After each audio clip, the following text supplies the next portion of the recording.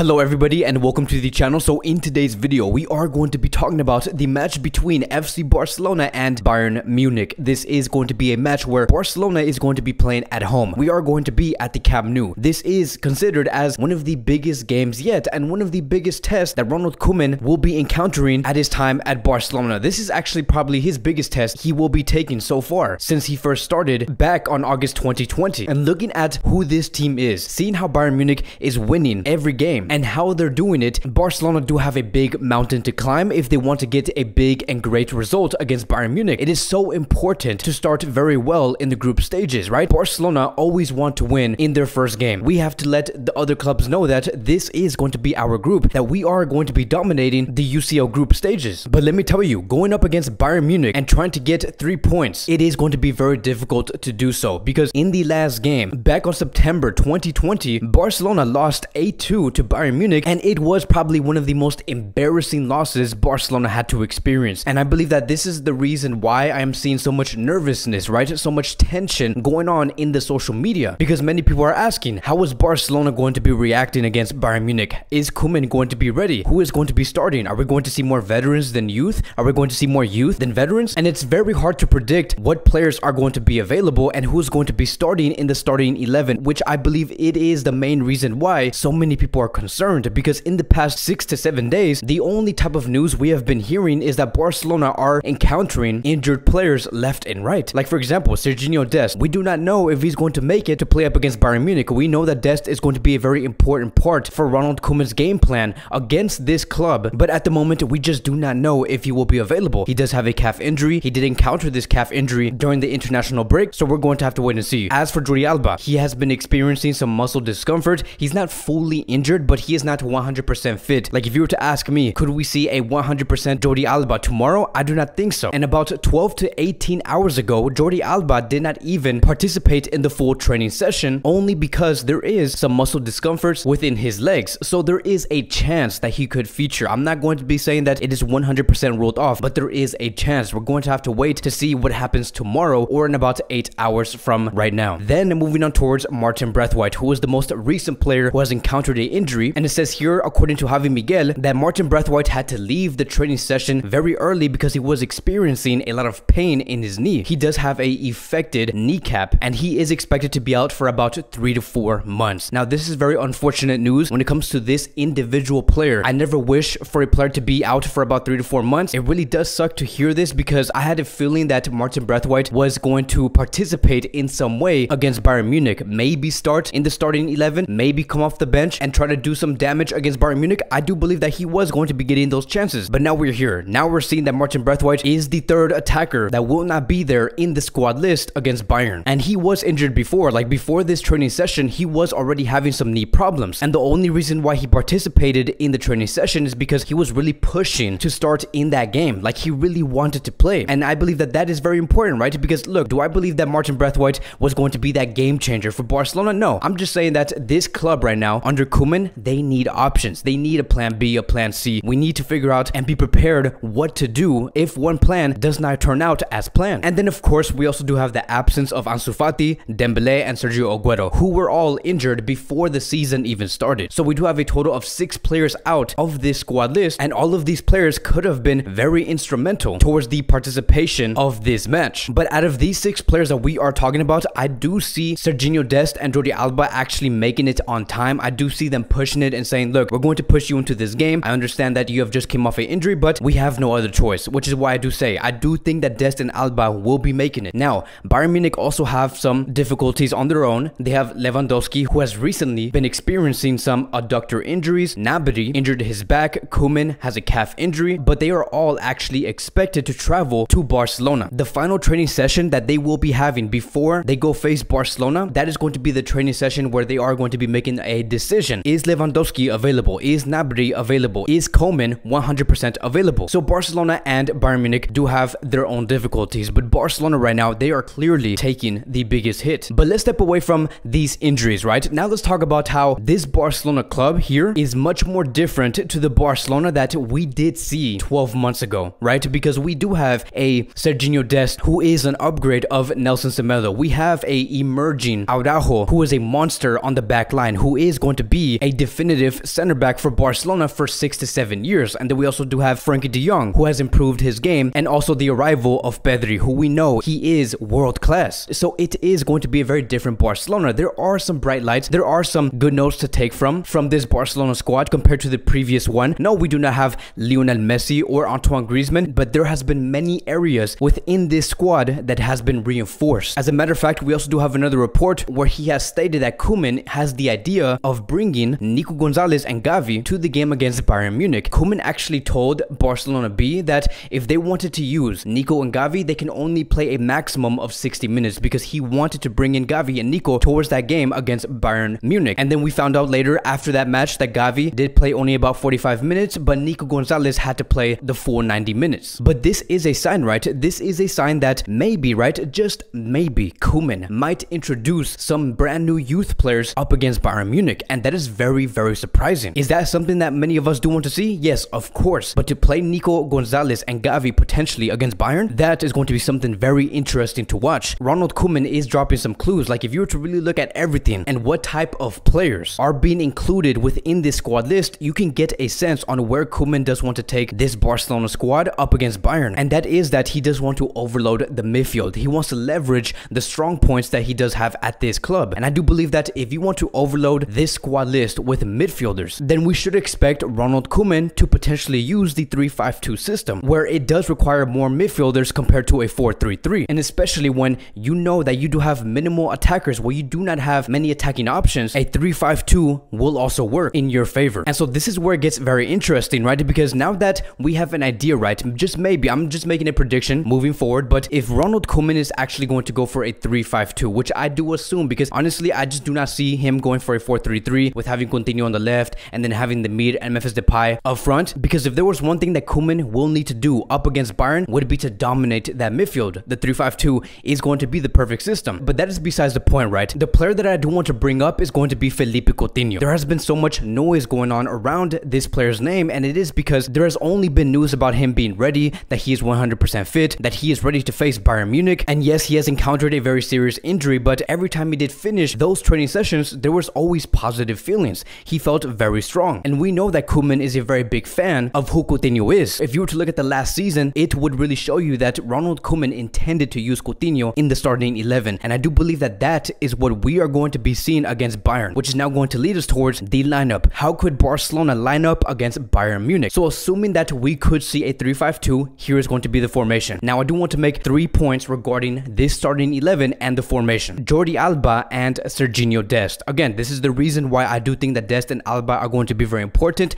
It is because the 3-5-2 could be used. And again, I'm assuming that these two players are going to make it in time, because if not, then Koeman is going to be in a lot of trouble. But again, I do assume that they will make it in time. Moving on to point number 2, Felipe Coutinho being behind Memphis Depay. If we were to have this type of starting 11 with Coutinho being that creator for Memphis, that is going to be very, very solid. And that is going to be creating a tremendous amount of opportunities for Koeman's Barca. If we can have Coutinho work between the midfield and the forward, where we know that this midfield is going to be working very hard to retain possession and get the ball immediately towards Coutinho in order to find those passing lanes towards Memphis Depay, it could really work, because we know that the only thing that Memphis would have to do would be to receive those balls from Coutinho and then be that killer that everybody does know inside the box and score those goals, because Barcelona will need to be scoring. It's very similar to what we did see in that match between Sevilla and FC Barcelona last season, that infamous Dembele and Messi duo. We saw Messi being that sole creator for Dembele and Dembele making those runs. The exact same thing could happen with Coutinho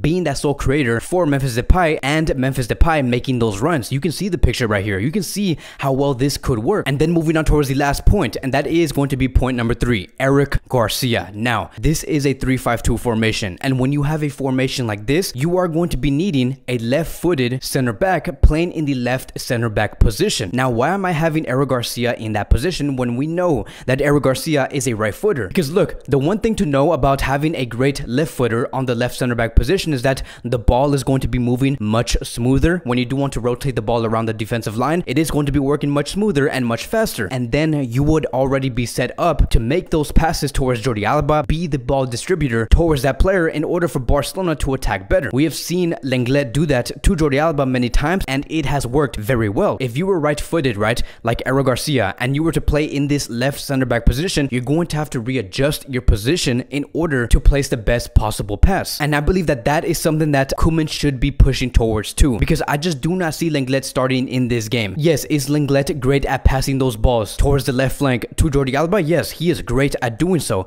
But when it comes to Lenglet defending a 1v1 or covering the space behind him, just imagine Lenglet versus Gnabry or Lenglet versus Alphonso Davies. I just do not see him getting the job done. Eric Garcia, on the other hand, he is a great ball distributor. He has the ability to reposition himself very quickly. He's very mobile. And if Barcelona come up with the idea to dominate the ball, to bring the game towards Bayern, which I assume and expect from Koeman's Barcelona, then yes, a back three of Eric Garcia, Gerard Piqué, and Araujo could greatly work. And also, this could be a back three that would be able to absorb the pressure from the opposition and be very technical and move the ball around very quickly and distribute those balls into the left flank, the center flank, the right flank, and overall give a very great performance. But that is going to be it, right? Barcelona have all of the creativity and the technicality and all of the opportunity to actually beat Bayern Munich, but you have to do it well. Let me know what you guys think about this starting 11. Do you guys agree with this starting 11? Do you actually think that it could work? Or if not, what is your preferred formation? Who is your preferred players to be starting in that game? Could it be a front three of Philippe Coutinho on the left, Memphis Depay in the center, and the mid on the right? Let me know in the comment sections down below. That is going to be wrapping up today's Barcelona daily news. Thank you guys so much for watching. If you guys are new here, welcome to the channel. Please like, subscribe, comment, and I will see you guys in the next video.